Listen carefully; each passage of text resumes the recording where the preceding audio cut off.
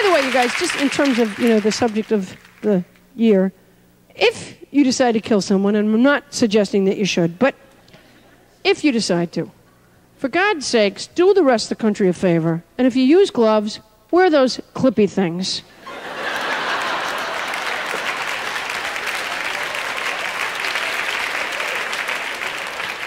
We don't need to sit through that crap again.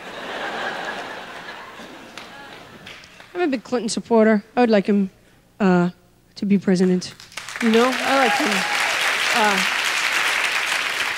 I think one thing, he campaigned on change, and certainly he's brought that about. He doesn't have some dog greeting him at the helicopter. I think that alone is change enough for me. I think all those presidents who had dogs greet them at the helicopter were creating a false sense of security for themselves, What was that slobbery thing that Bush had, that thing that wrote all those books? What was that dog's name?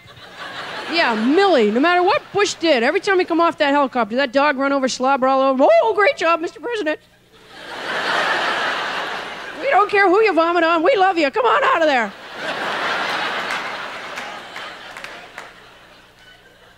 Clinton gets greeted at the helicopter by Socks, the cat.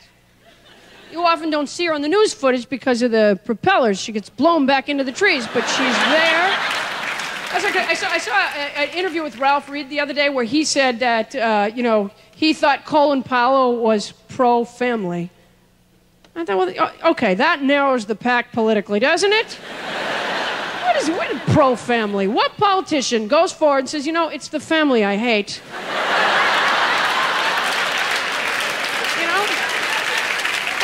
Until we get the money out of politics, it doesn't really matter, what issues you're behind. They're not really going to be serviced. It doesn't matter which way you feel about it, because you have to raise money.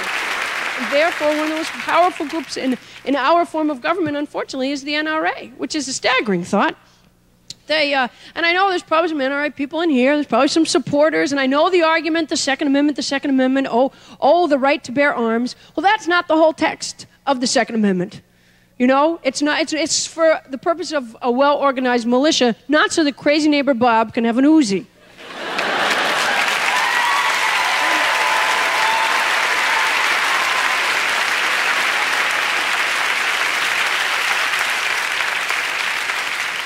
Every now and then I kind of play devil's advocate with myself even, and I say, well, maybe that is what they meant. Maybe they did mean so that everybody could have a gun if they particularly chose to. And then I think, well, yeah, but they weren't thinking about... They were thinking about... And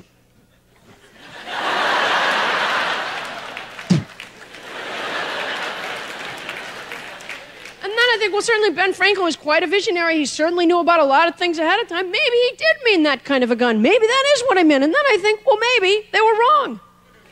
We have this way of revering our forefathers as if they never made a mistake. Well, they may be like our real fathers. They weren't right about everything. They had slaves.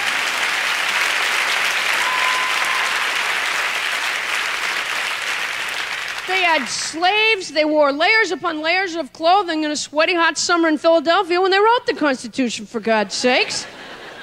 They're sweating like hideous pigs passing the wig powder. I don't think they were right about everything.